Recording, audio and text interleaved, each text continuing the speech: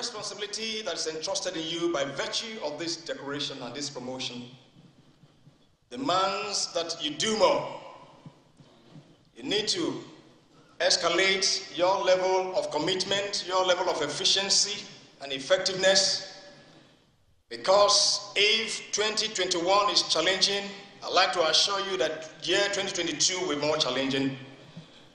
And so this is the reason why I'd like to call on you to please brace up, because we must, at all costs, take away every form of insecurity in our land. And I know, looking at your pedigree and what the reports that we received during the council meeting, you will live up to this challenge. I have no doubt in my mind that every one of you that have been decorated, that have been promoted, especially to the 2-star rank, you have all that it takes to deliver the goods that we demand of you.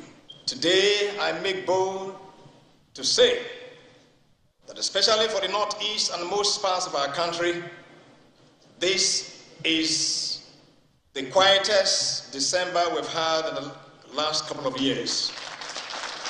And all thanks to you, men and women of the armed forces, and of course other security agencies, for these worthy contributions that you've made.